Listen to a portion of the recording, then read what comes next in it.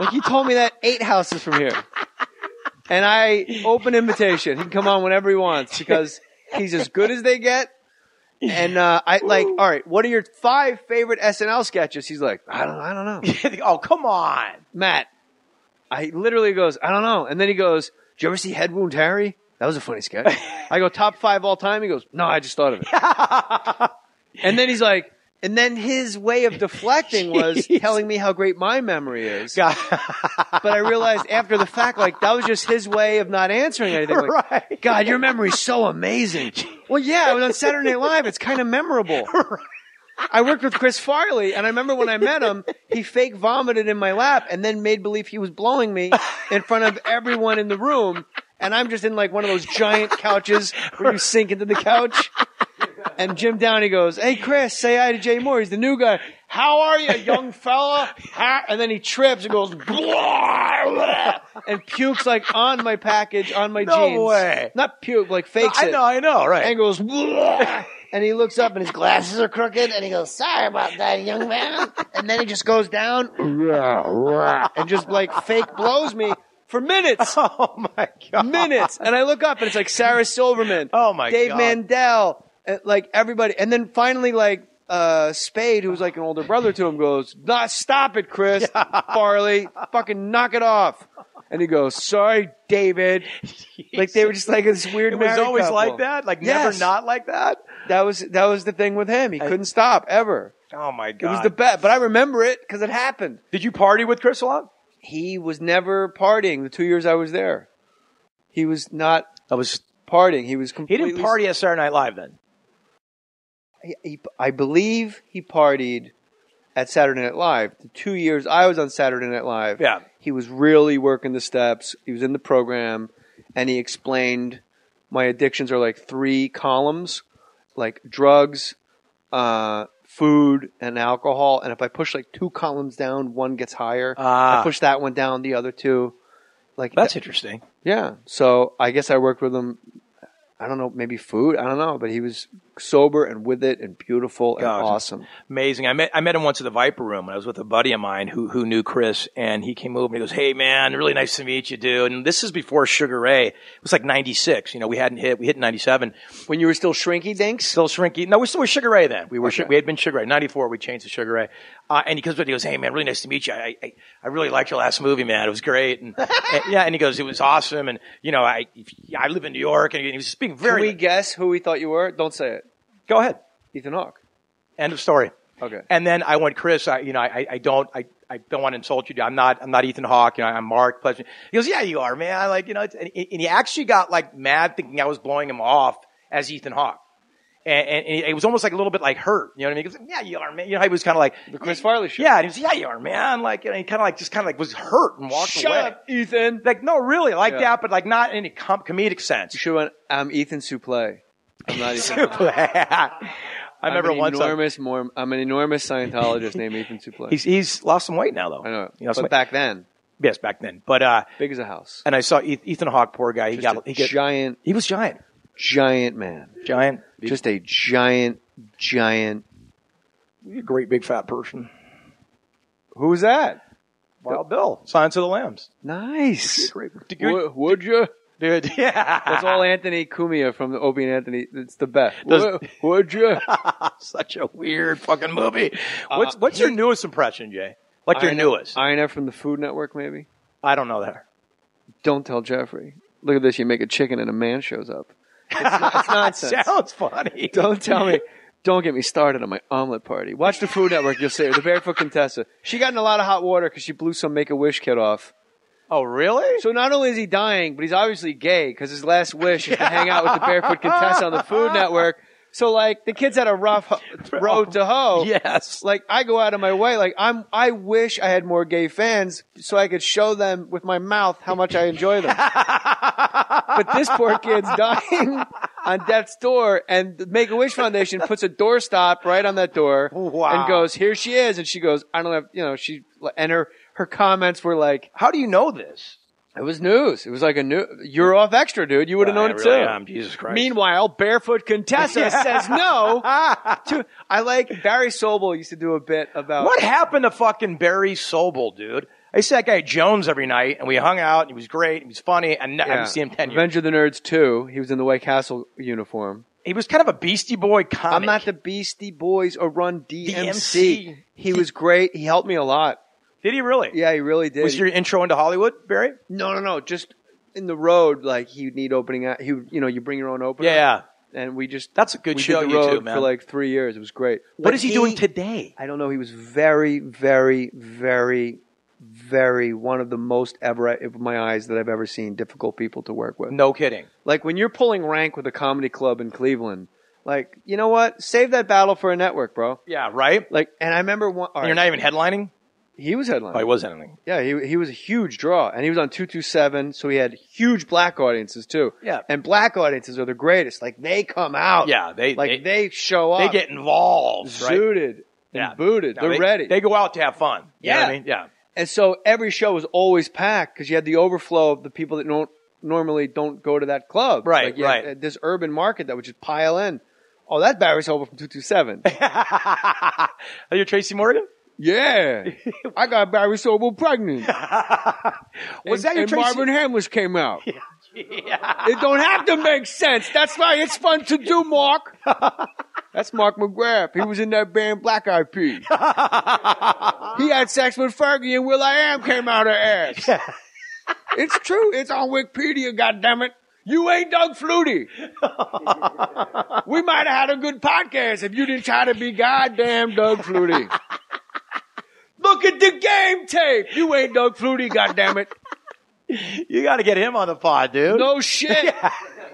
Tom Cruise. I want Russell Brand. I want Tracy. They all go to fucking Marin's. What if De Niro said, I'll come to your... Would you do it? You know how hard he is? No, I would turn him down. I heard, of course. Kidding.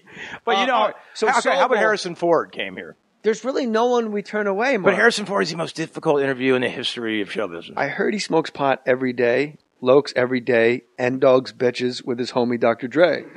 So I think if we could just puff, Cohen takes him out to the Volt, whatever fucking. Oh, all right. I had you in some super eco-friendly vehicle.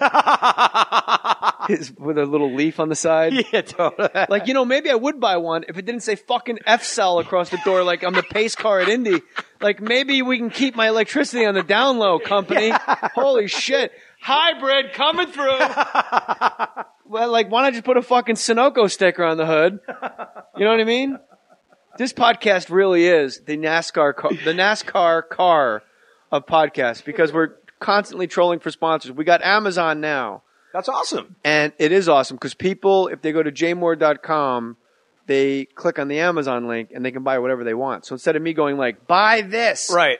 Instead, it's like, buy old Sugar Ray concert footage on Amazon. Off the Jay Mohr website. Go to jaymohr.com, go to Amazon, and then we get a piece. Cohen, his salary, he makes like 50 G's a week, this kid.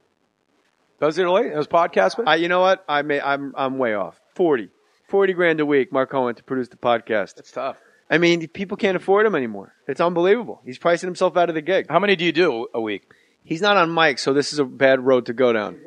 Good point. I should know that as a broadcaster. He does many. And he's got his own, which is good, bagged and boarded.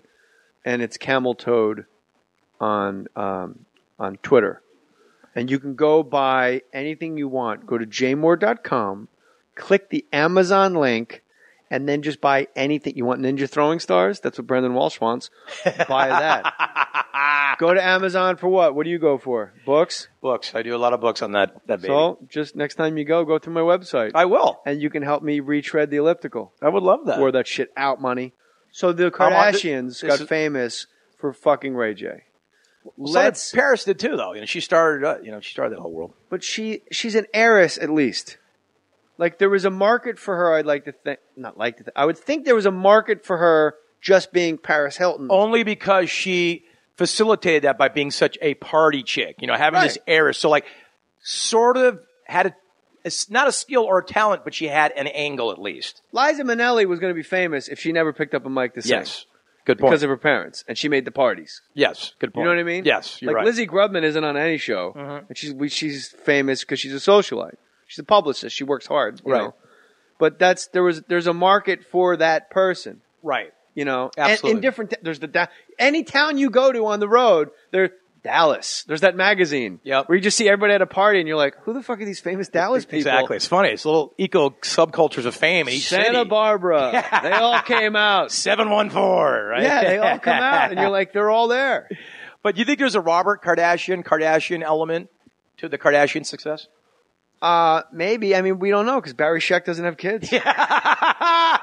I mean, I would like to think that Christopher Darden's kids could probably get a show. And then Marcia Hoosie-Romp got her own show, Clark, right? And Mark Furman, if he had Furman's kids, out in Idaho, man, getting his militia on, I think. He solved like a crazy crime. Yeah. What was the one? Cohen will know this. Everyone's going to hashtag the shit out of it.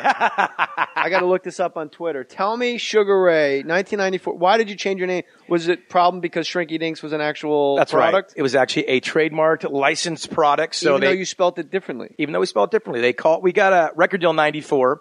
And, all right, with Atlantic, I'm going to interrupt you as we go. Yes, sir. Because these are things I know people want to know. Yeah. You and your buddies from Newport Beach? That's right. Newport Beach, California. You play in a band, and it was that Long Beach, like everyone kind of crested in on this wave. Sublime was in on it. No Doubt was in on it. Sublime, by the way, I think would have been one of the best bands of all time. Oh, without a doubt. Like, I still listen to that and go, you asshole. Right. But he was fucking junkie asshole. But he couldn't live, though. So it did what it was supposed to do. You know what I'm saying? Yeah. He was such an unconventional guy, Brad. Like, he just didn't show up on time. It's Jay, but go ahead. His name was Brad. I know. Just play along. Really? I mean, come on. I have a hard time getting thoughts together, and you just destroy. So he was he like super addict? He was. He'd have a gig, and he just wouldn't show up half the time. They go, Sublime playing tonight at the local Long Beach bar, and you would just go, I don't know. You want to take a chance? They might show up. You know what I mean? It was that kind of unconventionality that made him great and made him impossible. Heroin seems to be the drug of he may not show up. Yeah, no, you got a lot of that. Booze to a lesser extent. Coke people, fucking sound check right on time. I don't know. I disagree, though. Coke can make you not show up. But Coke, hangover, pass out, you know what I mean? But if you had to rank them. Of not showing up? Coke guy, you get manic and you're like, fucking sound check, dude. Let's go do sound check. You want to do sound check? That's a beautiful room, man. Good acoustic. Right. A Coke guy can always get him where he needs to be to go do something. You can just do another line of Coke. You just point him. Right. And just, do what you need to do. Booze guy doesn't show up, but heroin guy is the worst. I love it. He solved the murder, Skakel. Oh, the Kennedy. Yeah, he solved that. From Idaho. From Idaho. Mark Furman said, you know what? Fuck it. I'll do something else. Skakel was a Kennedy relative, killed a 16-year-old girl about 30 years ago. Yeah, and he dug it. The coldest of, Catherine Morris couldn't crack this one. Yeah, no blue blood killing, and then, Furman gets involved in Idaho and solves it. I think he did a good job on Oprah. Did you see him? I didn't see him on Oprah, but I don't know, man. Furman did. She said, what would you ask him?